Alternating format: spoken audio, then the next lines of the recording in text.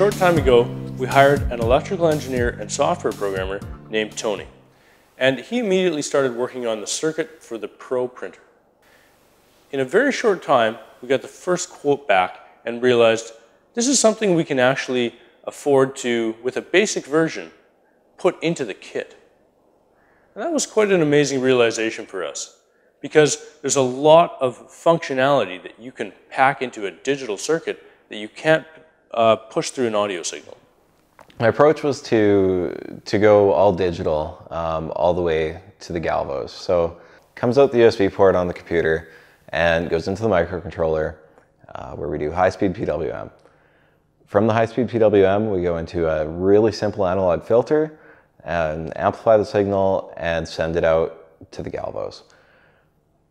It turns out that this approach is considerably cheaper than the analog approach. There's on the board, there's no calibration, no pots to adjust. It's just solder the circuit on and do a little bit of calibration in digital and good to go. So for you, the user, what this means is there's going to be no fiddling around trying to adjust things, and you're going to end up with better quality prints coming out of it.